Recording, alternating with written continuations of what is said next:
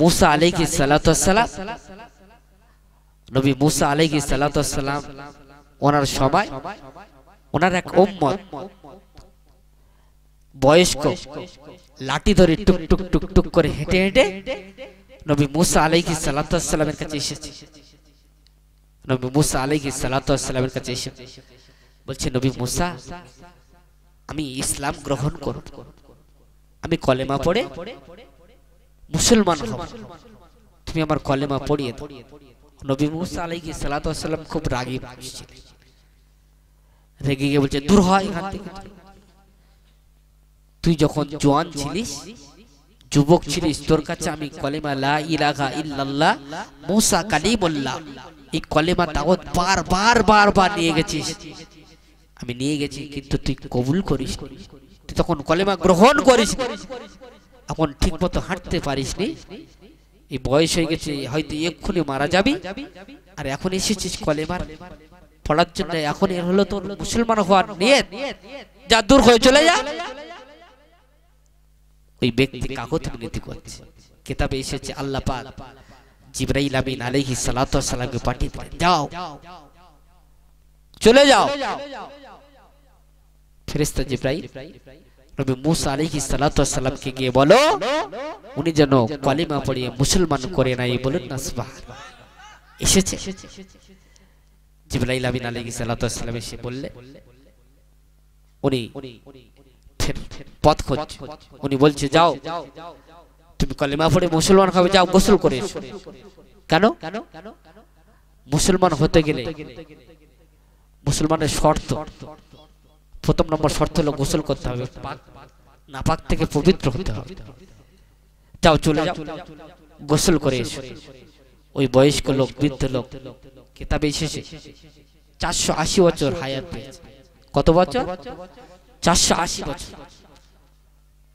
তা উনি বলছেন, নবী मूसा আমার বাড়ি তো অনেক দূরে, আমি গিয়ে গোসল করে ফিরে নাও আসতে পারি, আর এই যে বয়স হয়তো শেষ, তুমি কলেমা পড়িয়ে দাও, আমি বাড়ি গিয়ে গোসল করে শরীয়তের হুকম আহকাম পালন করব। তো নবী मूसा বললেন ঠিক আছে, কলেমা পড়িয়ে দিলে, কলেমা পড়িয়ে দিয়ে চলে গেল। উনি বাড়িতে গিয়ে গোসল করলেন, নতুন পোশাক পরিধান করে আল্লাহর হুকুম পালন করতে যাবে। এমন সময় আজরাইল আলাইহিস সালাতু ওয়াস সালাম হাজির, এসে জান কবজ করে চলে গেছে, মারা গেছে। মারা যাওয়ার পরে আল্লাহ পাক আবার জিবরাইল আলাইহিস সালাতু ওয়াস সালামকে পাঠালেন, যাও চলে যাও, নবী मूसाকে গিয়ে বলো যে অমুক ব্যক্তি যখন এসেছিল, যিনি কলেমা পড়তে, উনি মারা গেছে, ওনার জানাজা গিয়ে যেন শরীক হয়, ওনাকে আমি আল্লাহ পাক জান্নাতি বলে ঘোষণা করেছি, বলুন না সুবহানাল্লাহ। নবী मूसा খুব খুশি। হ্যাঁ বন্ধু, একবার তো সবে কলেমা পড়লো, আমি পড়িয়ে দিলাম, সেই কলেমা পড়ে বাড়িতে এখন শরীয়তের হুকম আহকাম ঠিকমতো পালন করেনি, শুধু গোসল করে নতুন পোশাক পরিধান করেছে, মারা গেছে, সেই ব্যক্তি জান্নাতি হয়ে গেছে। নবী मूसा বলছে, আমার উম্মতের কত মর্যাদা, কত সম্মান। ওই সময় আমার আল্লাহ পাক রব্বুল আলামিন বলেছিলেন, ও मूसा শুনে রাখো, জেনে রাখো, তোমার যে কলেমা, ওই কলেমা হলো লা ইলাহা ইল্লাল্লাহ মুসা কালিমুল্লাহ। ও নবী मूसा, তোমার ওই কলেমার মধ্যে 24টা অক্ষর আছে। ও নবী मूसा জানো, ওর যে 480 বছর বেঁচে ছিল, 480 বছর গুনার কাজ করেছে, 480 বছর খারাপ কাজ করেছে, ওই 480 বছরের খারাপ কাজ কিভাবে মাপ হয়েছে জানো? নবী मूसा বলে না, ওই সময় আল্লাহ পাক বলেছিলেন, ও নবী मूसा, তোমার ওই কলেমায় 24টা অক্ষর আছে, এক একটা অক্ষরের বিনিময়ে আমি আল্লাহ পাক ওই ব্যক্তির 20 বছরের গুনাহগুলোকে ক্ষমা করে দিয়েছি। একটু জোরে বলা যাবে না সুবহানাল্লাহ? নবী মুসা তোমার যে কলেমা লা ইলাহা ইল্লাল্লাহ মুসা কালিমুল্লাহ 24টা অক্ষর আছে, প্রত্যেকটা অক্ষরের বিনিময়ে আমি আল্লাহ পাক 20,000 বছরের গুনাহ maaf করেছি। 24-20 গুণ করেন 480 বছর। নবী মুসা আরো খুশি, আল্লাহ গর্ব করছে, আল্লাহ আমার উম্মতের এত দাম, আমার উম্মতের এত মর্যাদা, একবার কলেমা পড়লো জান্নাত নসিব হয়ে গেল। ওই সময় আমার আল্লাহ পাক বলেছিলেন, ও নবী মুসা না না গর্ব করো না, অহংকার করো না। ও নবী মুসা শুনে রাখো, জেনে রাখো যে নবী মুহাম্মদুর রাসূলুল্লাহ সাল্লাল্লাহু আলাইহি ওয়াসাল্লামকে সৃষ্টি না করলে তুমি দুনিয়াতে আসতে না। ও মুসা যে নবীকে সৃষ্টি না করলে আমি আল্লাহ পাক আসমান বানাতাম না, জমিন সৃষ্টি করতাম না। যে আল্লাহ আমি আল্লাহ পাক 18,000 মাখলুকাত সৃষ্টি করেছি, ওই 18,000 মাখলুকাত সৃষ্টি করতাম না। ও মুসা যে নবী মুহাম্মদুর রাসূলুল্লাহ সাল্লাল্লাহু আলাইহি ওয়াসাল্লাম তার নূর মোবারক থেকে তোমাদেরকে সৃষ্টি করেছি, সেই নবী আসবেন সকলের শেষে। ও নবী মুসা ওই নবীর কলেমা কি হবে জানো? ওই নবীর কলেমা হবে লা ইলাহা ইল্লাল্লাহ মুহাম্মাদুর রাসূলুল্লাহ সাল্লাল্লাহু আলাইহি ওয়াসাল্লাম। ও নবী মুসা ওই নবী মুহাম্মাদুর রাসূলুল্লাহ সাল্লাল্লাহু আলাইহি ওয়াসাল্লামের উম্মত যখন লা ইলাহা ইল্লাল্লাহু মুহাম্মাদুর রাসূলুল্লাহ পাঠ করবে, তোমার উম্মতের 20,000 বছরের গুনাহ এক একটা অক্ষরের বিনিময়ে আমি maaf করেছি। ও নবী মুসা তুমি তাতে গর্ব করছো, ও নবী মুসা তাতে তুমি অহংকার করছো। ও মুসা শুনে রাখো, আমার ওই নবী নবী মুহাম্মদুর রাসূলুল্লাহ সাল্লাল্লাহু আলাইহি ওয়াসাল্লামের কলেমার এক একটা অক্ষরের বিনিময়ে 70,000 বছরের গুনাহগুলোকে আমি আল্লাহ maaf করে দেব। তুই চিল্লে বলা গেল না সুবহানাল্লাহ? কোন নবীর উম্মত আমার, কোন রাসূলের উম্মত? হ্যাঁ, কলেমা লা ইলাহা ইল্লাল্লাহ মুহাম্মাদুর রাসূলুল্লাহ পাঠ করলে খালেস নিয়তে পাঠ করতে হবে। আপনার মনে ইয়াকিন থাকতে হবে, নিয়তে পাঠ করলে আল্লাহ পাক 70,000 বছরের গুনাহগুলোকে maaf করবে। বলেন সুবহানাল্লাহ। তাহলে সেই কলেমা পড়ে যদি আমরা আল্লাহর কাছে দোয়া চাই, আমাদের পিতামাতার কবরের আযাব maaf হবে না? হবে না? অবশ্যই অবশ্যই হবে। তওবা করো, তওবা করো, কেননা আল্লাহ পাক তওবা করার জন্য কোরআনের আয়াত নাজিল করেছে। আল্লাহ বলছে ওয়া ইন্নী লা গফফারুল লিমান তাবা। আল্লাহ বলছে আমার কোন বান্দা বান্দি যদি আমি আল্লাহ আমার কাছে তওবা করে, গুনাহ করার পরেও যদি তওবা করে, আমি আল্লাহ পাক সেই তওবাকে কবুল করে থাকি। বলুন না সুবহানাল্লাহ। আল্লাহ নবী হাদিস পাকে বললেন, ওয়াকালা নবী সাল্লাল্লাহু আলাইহি ওয়াসাল্লাম عن انس بن مالك رضي الله تعالى عنه قال قال رسول الله صلى الله عليه وسلم الله افرح بتوبة عبده من احدكم سقط على بعير وقد اضل في الارض فلا। আল্লাহ নবী বলছেন, এ মা সাহাবারা তোমরা শোনো,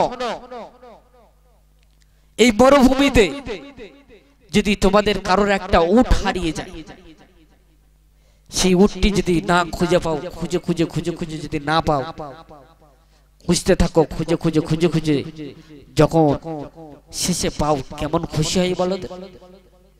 সাহাবারা বলছে ইয়া রাসূলুল্লাহ হাবিবাল্লাহ বড় খুশি।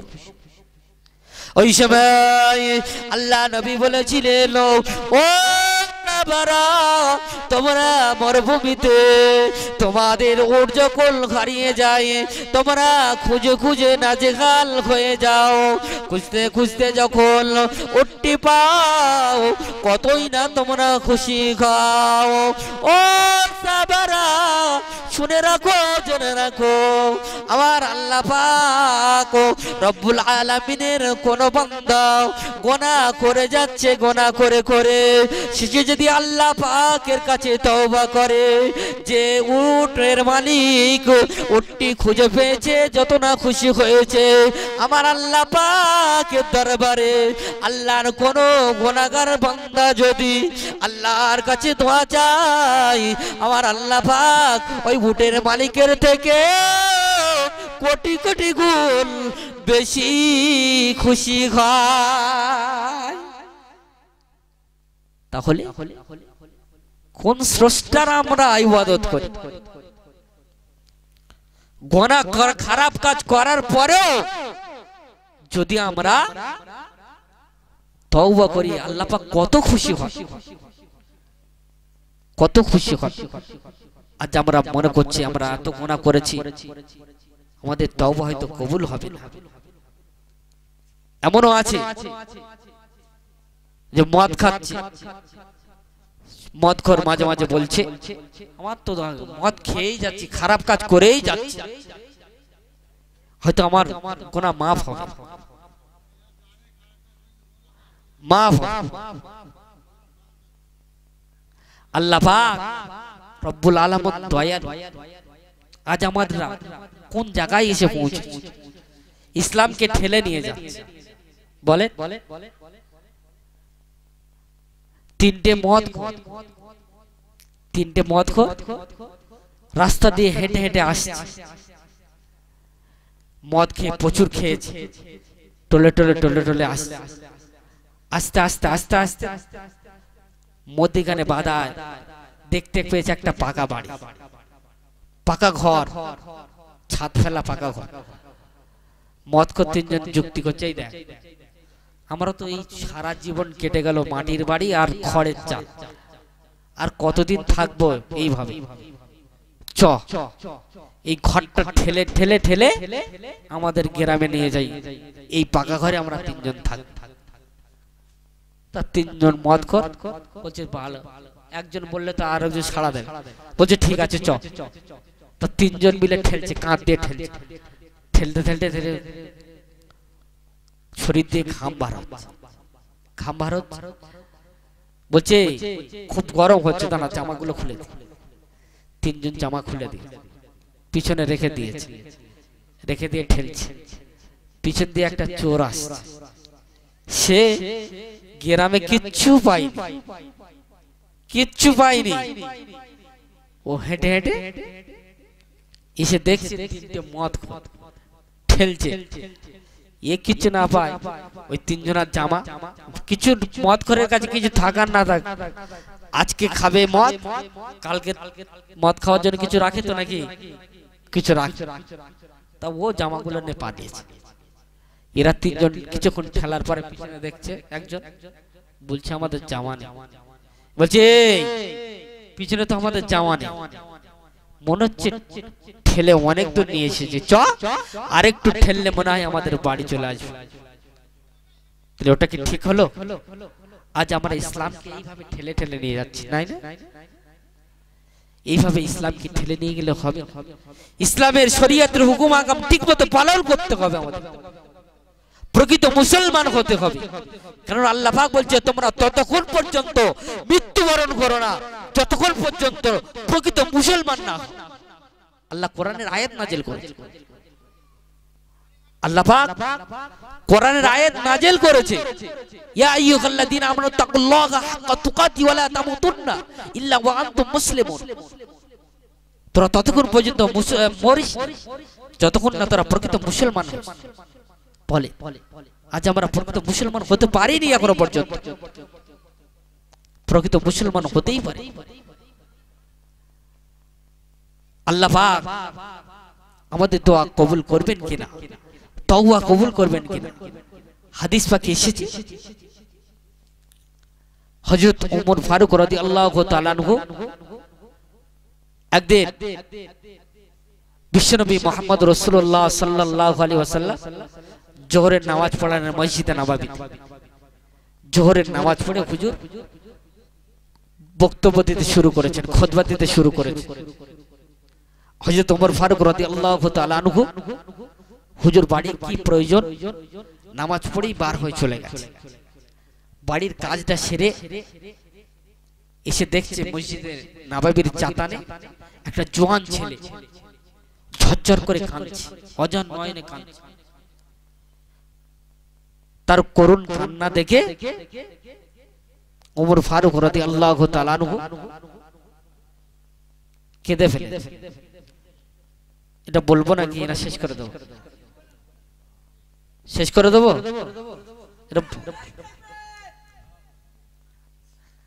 ঘটনাটা বলে শেষ করবো নাকি ছোট্ট করে বলে দিই? তা হাদিস পাকে এসেছে হযরত ওমর ফারুক রাদিয়াল্লাহু তাআলা আনহু ওই জওয়ান যুবক ছেলেটি কাঁদছে, ও কান্না দেখে ওমর ফারুক রাদিয়াল্লাহু তাআলা আনহু কাঁদছেন, কাঁদতে কাঁদতে বেহুশ হয়ে পড়ে গেছে।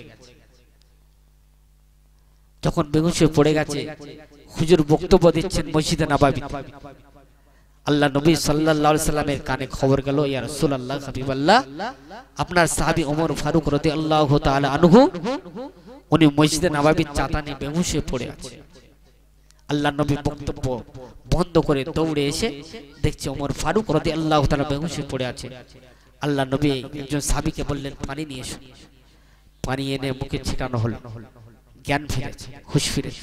আল্লাহ নবী জিজ্ঞাসা করছে, বাবা ওমর, তুমি কি বড় গুনার কাজ করেছো, অন্যায় করেছো? কি গুনার কাজ করেছো? কাঁদতে কাঁদতে বেহুশ হয়ে পড়ে গেছো আর মসজিদে নববীর চাতানে কেন? কি হয়েছে তোমার? ওই সময় ওমর ফারুক রাদিয়াল্লাহু তাআলা আনহু বলেছিলেন, ইয়া রাসূলুল্লাহ, ইয়া হাবিবাল্লাহ, বিআদবি maaf করবেন রাসূলুল্লাহ, হাবিবাল্লাহ, আমি কোনো গুনার কাজ করিনি, আমি কোনো অন্যায় করিনি।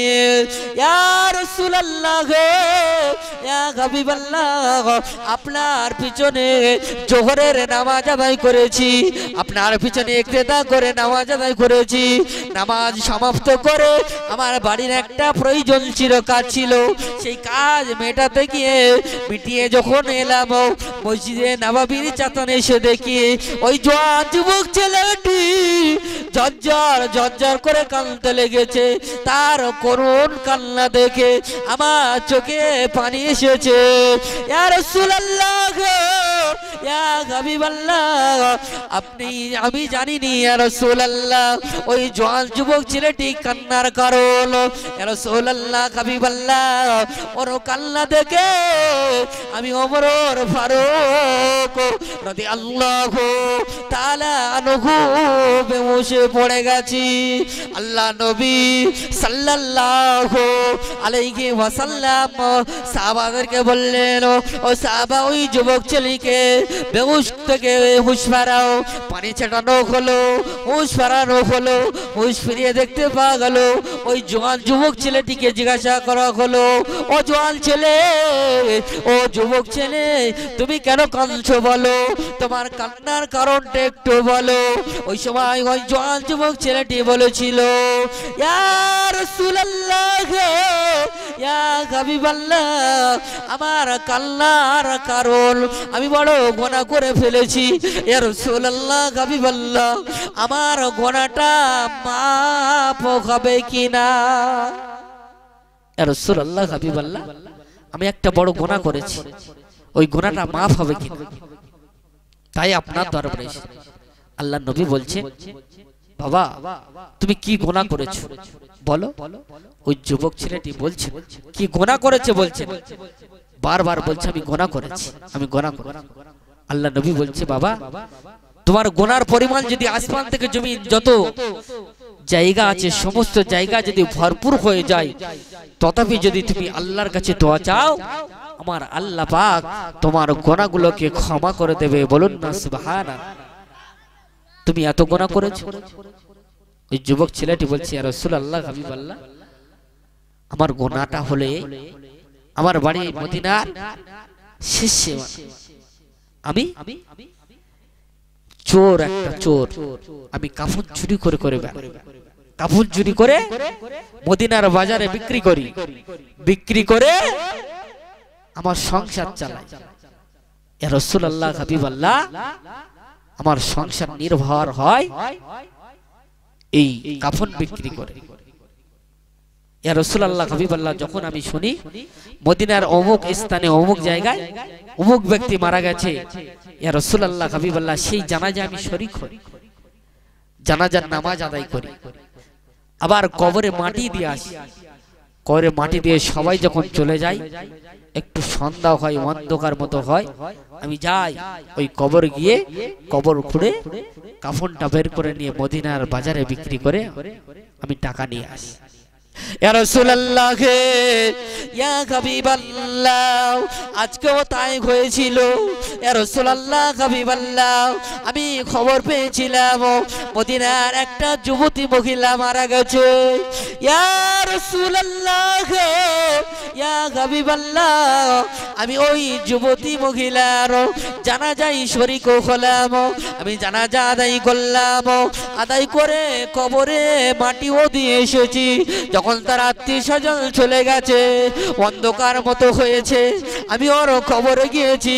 কবর খুঁড়ে ওর কাপড়টা যখন তুলেছি, কবরটা তুলে দেখতে পেলাম ওই যুবতী মহিলার মুখ দিয়ে, চেহারা দিয়ে নূর চমকায়।